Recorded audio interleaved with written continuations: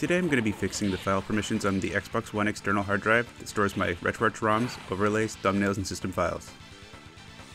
You may need to do this if you followed along with my other Retroarch on the Xbox One video and had a problem with the overlays not showing up. Shout out to Supertramp on Discord for troubleshooting this with me, and before I get started, I've linked to Dominator01 and Gamr13's YouTube channels in the description for this video. Head over there for tutorial videos and troubleshooting tips if you run into any trouble with the Retroarch on the Xbox in general. So let's get started. Plug your external hard drive into your PC. Don't attempt to do this with a map network drive if you've already copied the overlays and config files to your drive. It'll be too many small files and it'll take too long and it'll probably drop out halfway through. Open up the File Explorer and navigate to My PC. Right-click on the Xbox disk and select Properties. Next, select the Security tab and right at the bottom, click Advanced for Special Permissions or Advanced Settings.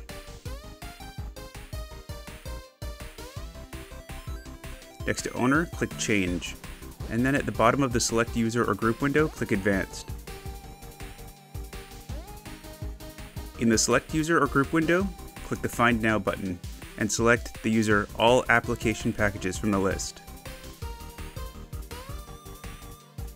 Click OK to close the Select User or Group window.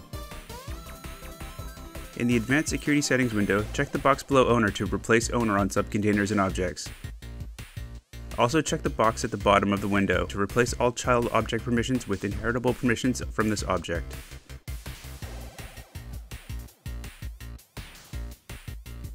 Next, select the All Applications Packages principal from the list and click the Edit button. In the Permission Entry window, select Full Control or ensure all the boxes in the Permissions column are checked.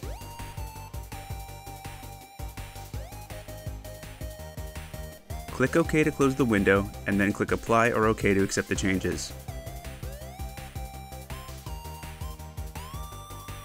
It will take quite a while to churn through all the files, but once it's done, your Xbox should have no problem accessing the files you've copied over.